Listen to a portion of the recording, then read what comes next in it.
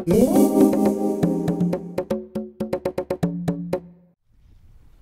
March 16th, steelhead fishing reopened on the Methow River.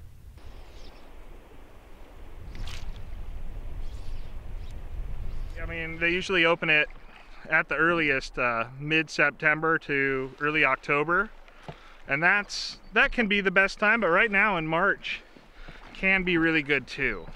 There are a lot of fish that don't come in the river early on. They wait out in the Columbia, and then it's getting closer to spawning now, and so you'll get a flush or a pulse of fish coming in the river all at once, and that, if you're out there when that's happening, it can be very, very good.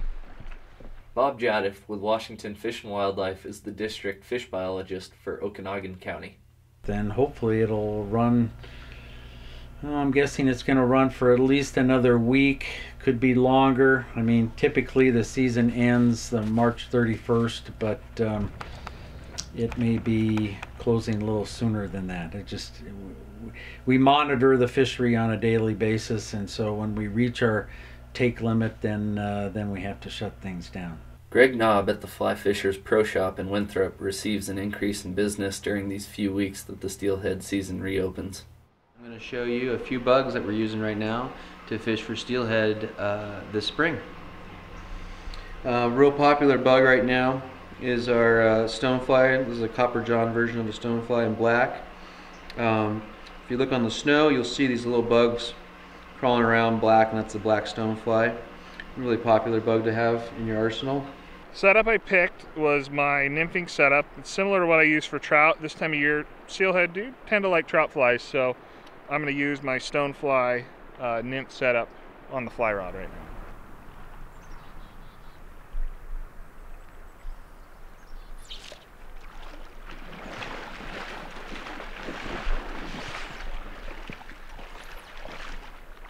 I'm gonna try to handle them as little as possible, just because they're the ones that we want.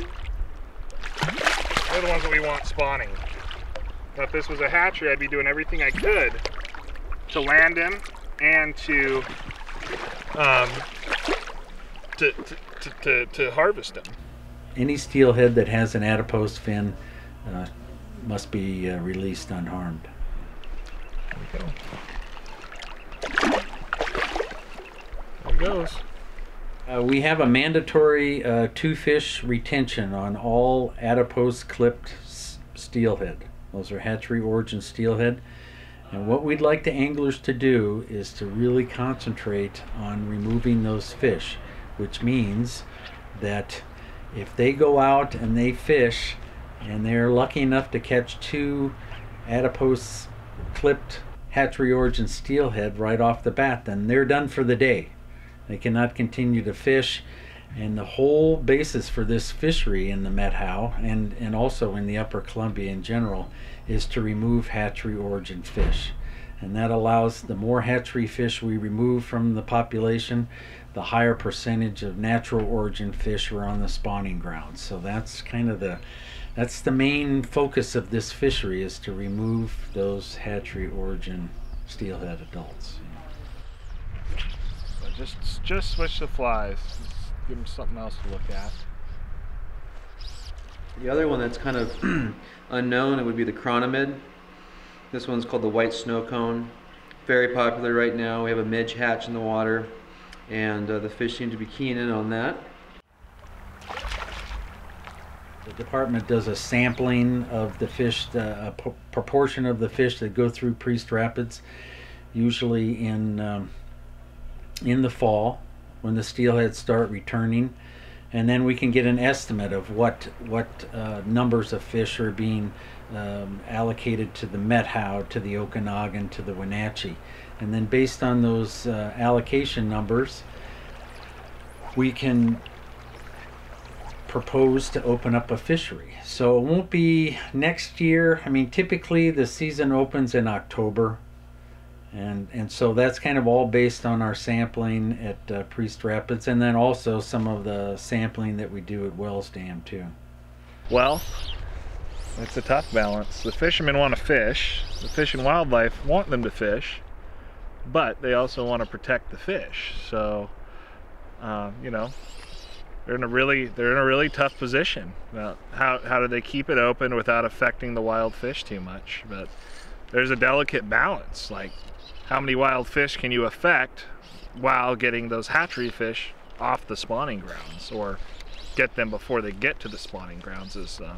That's a delicate balance. And then Washington Fish and Wildlife, you know, they have to apply for permits, and it's really not up to them. They might say they recommend it, and they might write a proposal, but then it's really out of their hands at that point. And so we ask them as guides, hey, when's it going to be open? And they can't really tell us. You know, they say we're hoping this time, but it doesn't always happen. And the fishermen get upset because they are wanting to get out and fish, which is understandable. They've been doing it for years. You know, this winter, it was closed down for a couple months, and I was really wanting to get out, but, you know, protecting the wild fish, and we want seasons to come, so I'd rather have a little less fishing this year than have no fishing in years to come. Earlier this season we had to close it down because we were getting close to our take limit on natural origin fish. I'm gonna hold it up, but I can't take it all the way out of the water, okay? It's a wild.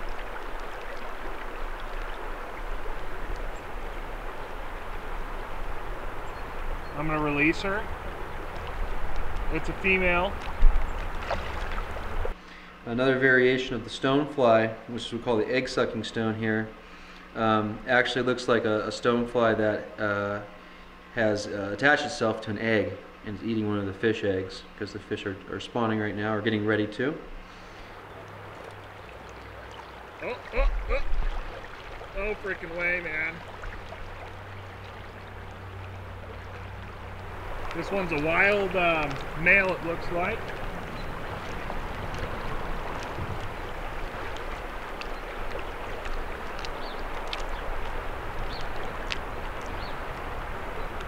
About 26 inches. This is really about our average, I would say. Beautiful color this time of year.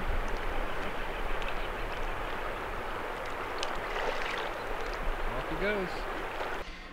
Frenchie, which is a caddis type fly, again with the egg on front, kind of attracting both the egg pattern and the caddis pattern right there. And the purple burger, a color that we use a lot for steelhead in here, is a stonefly that has some purple in it and a little sparkle, very popular. And of course the classic egg pattern, which this mimics the color of the steelhead eggs that they're laying and will be laying. Some of them are actually starting to come out of them, and so you see whitefish eating these and some cutthroats eating them. One thing you will notice, these are smaller than most steelhead flies that you'll find, especially from the west side. It just happens to be that the fish here are keening in on smaller bugs than they do on the west side. So in combination, a great combination would be an egg-sucking stone up front, and then tied on behind that about 12 inches could be the chronomid here. You always want to use your biggest fly first and your smallest fly second. You can't judge it by one day, bottom line, because anything can happen probability wise. The other day when I was out with my brother, 4 of 4 that we got in the net were hatchery. Today we didn't get any hatchery yet, but you know, statistically I think there's quite a bit, and I think it's important more now than ever to have the river open, because a lot of those fish are not catchable until this part of the year. And that in meetings that we've had with Fish and Wildlife, that's been their opinion and ours. Is, you know, if there's any way to keep it open, or have it be open at the end so we can pull some of those fish out, then that'd be better for the wild fish escapement goals and spawning goals.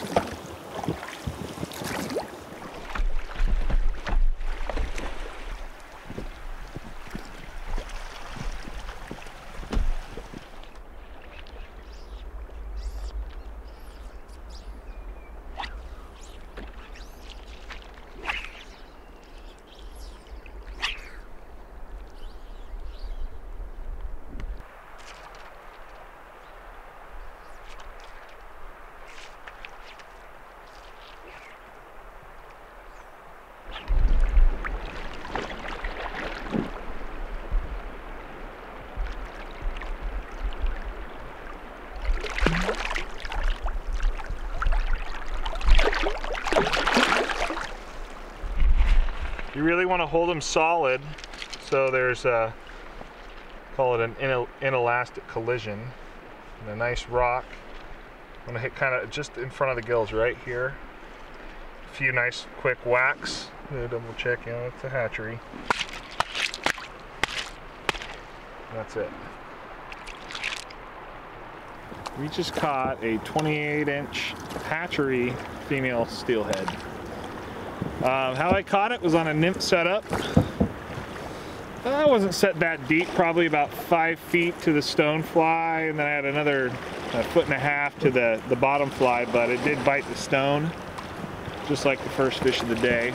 They tend to like that up here. It's a good year-round fly to use, pretty basic.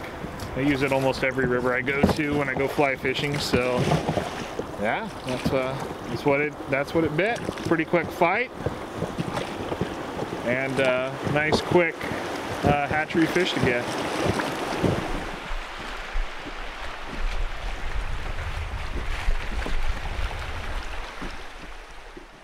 My name is Bob Jetta. My name is Blaze Rude. My name is Greg Knob.